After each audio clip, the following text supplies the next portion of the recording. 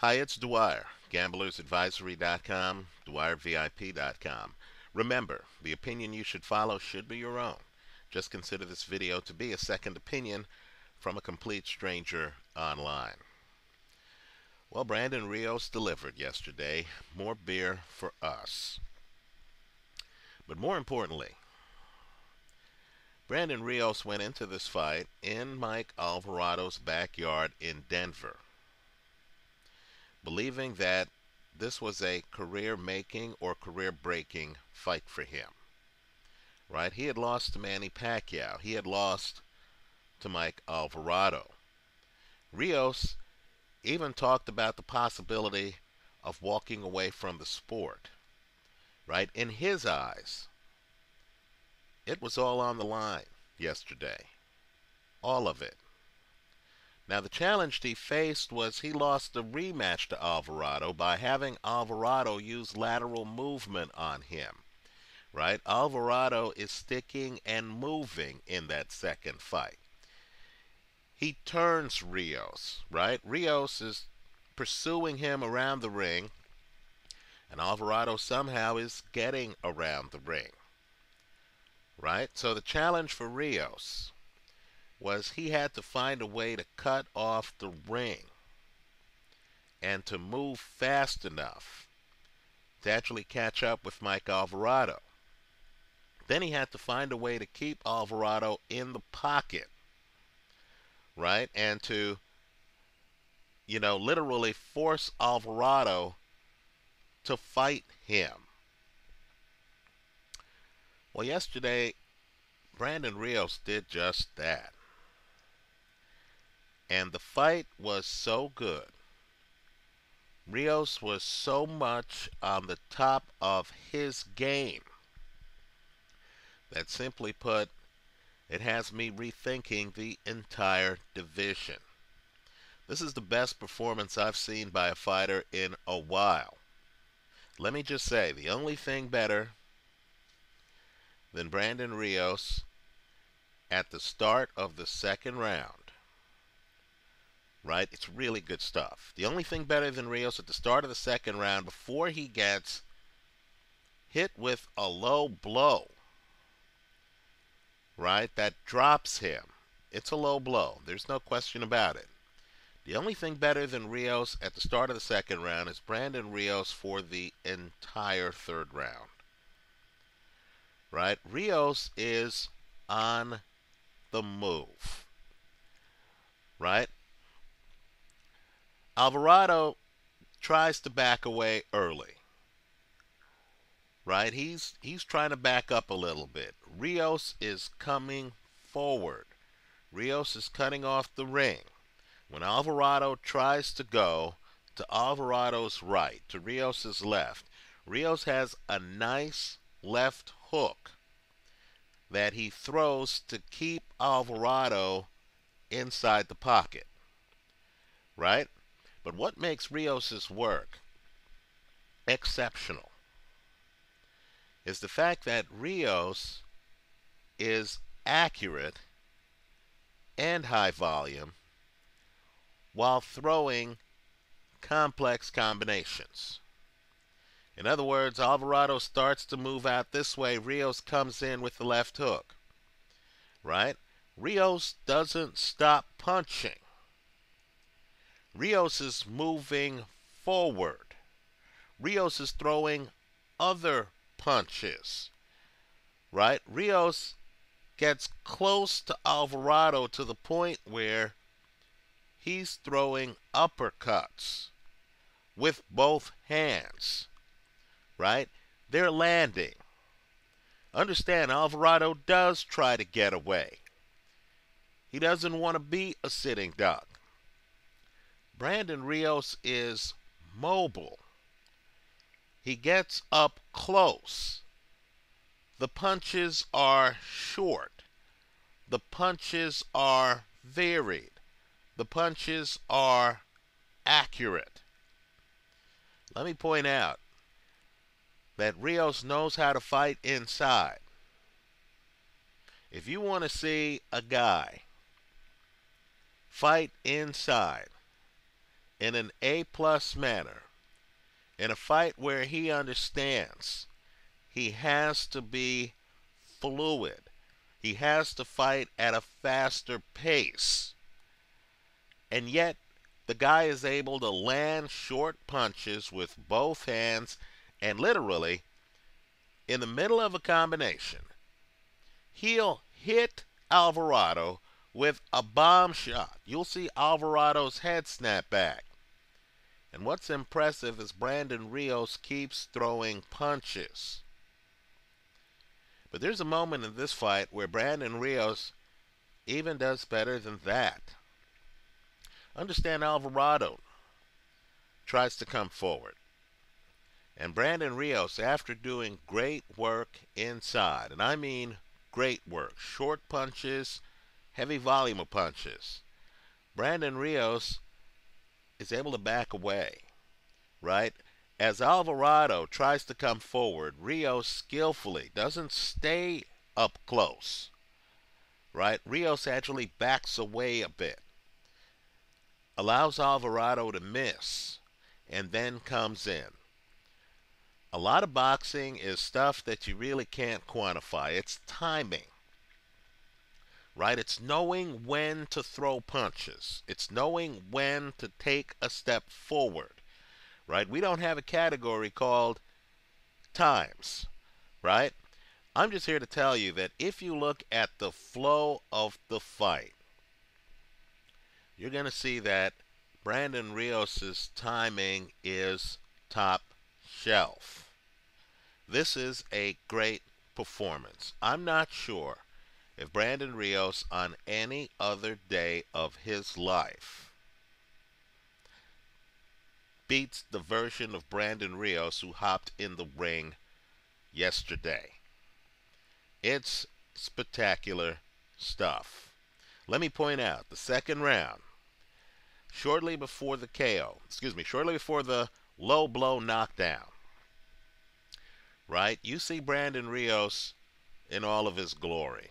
Alvarado actually grabs one of Brandon's arms. Like great inside fighters, Brandon Rios continues to throw punches with his other hand, right? Then it's interesting. Understand what gets Rios dropped on the low blow.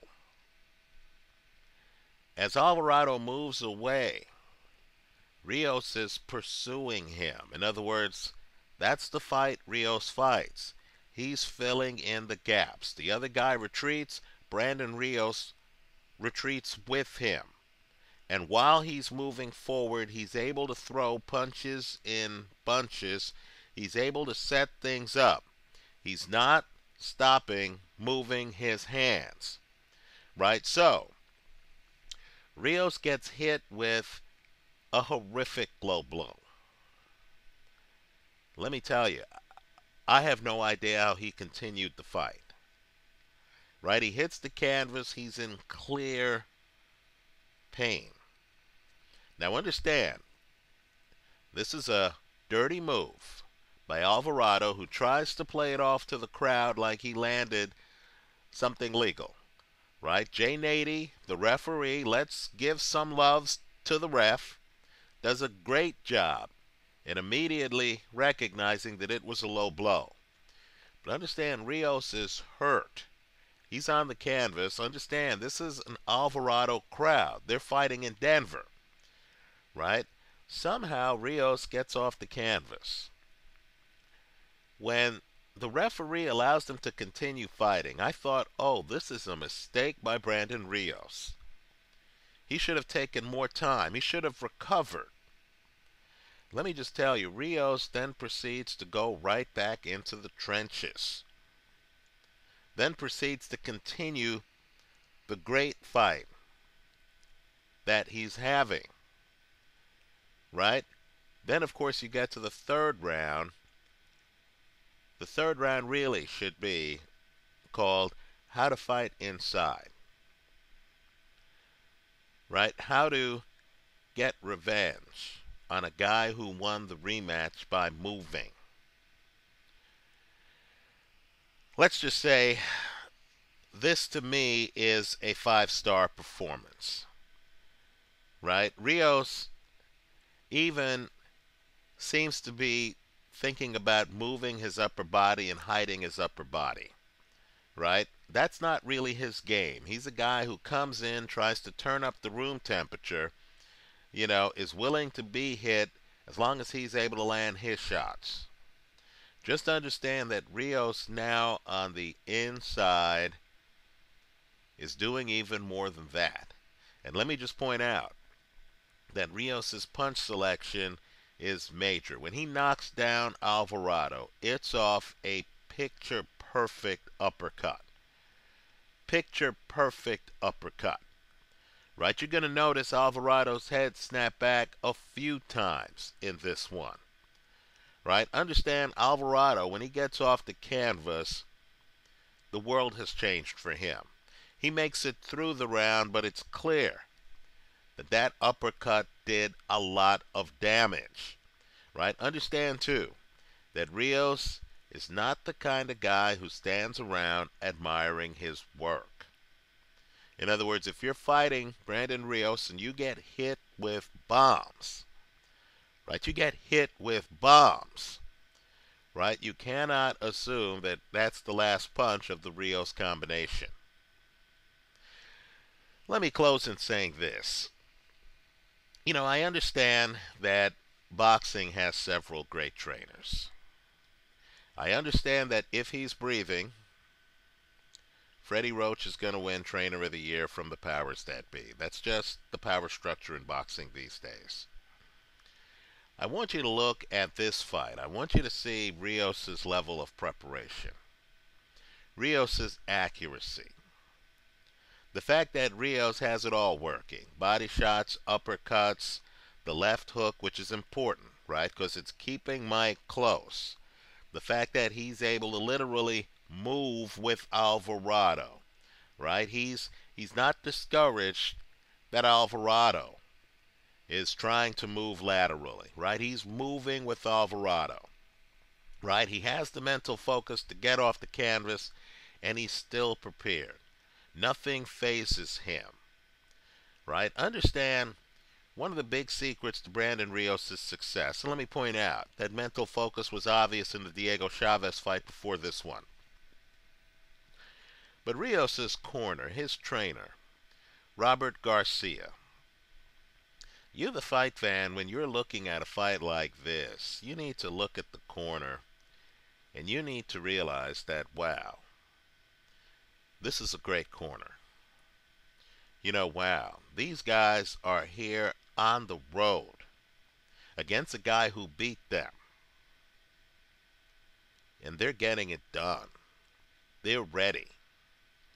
Right? Rios seems to be getting better and better. Right? I thought the level of aggression was really, high level. And more importantly, I made a video here yesterday on James Kirkland. When James Kirkland gets inside, I don't really see great boxing skills. I see a lot of aggression. I don't really see great boxing skills.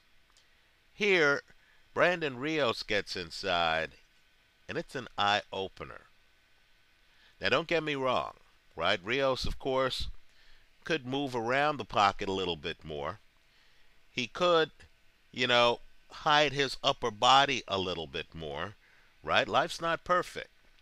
But let's just say, to be able to hit an opponent with the assortment of punches, hard, short punches, that Brandon Rios is able to get off in this fight, to do it as accurately as Brandon Rios does it in this fight, with the mental focus that Rios has in this fight, all of that is special, right? This is not the Brandon Rios who fought Richard Abril. This is a different guy. This is not the Brandon Rios who fought Manny Pacquiao, right? Brandon literally has gone from thinking about retirement to putting himself in a position where really, he has to be part of any tournament to crown the next champion. A-plus performance.